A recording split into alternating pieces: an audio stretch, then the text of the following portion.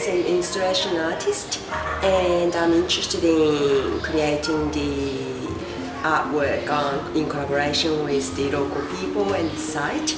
And I'm particularly interested in using the reference of brain structure and brain health, and particular focus of emotional development. This project was developed with the consultation with the Florey Institute, and particularly Dr.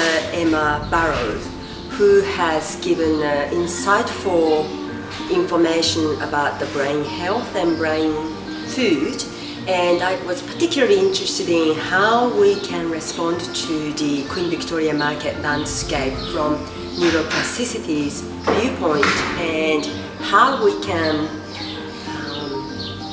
interpret the landscape from emotional development and nurturing environment. And Dr. Burrows was really open to the idea to respond to Queen Victoria market and create the brain food. Different health professional and psychologists has assist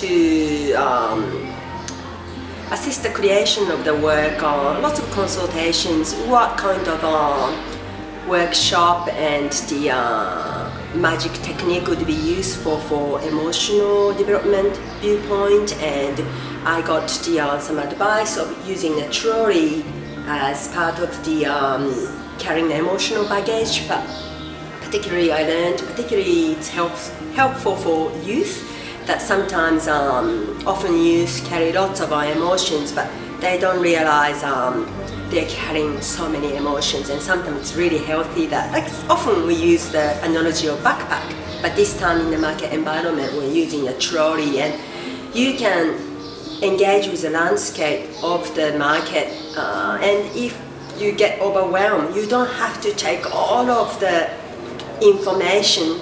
You can carry trolley without carrying anything. That's kind of freer feeling.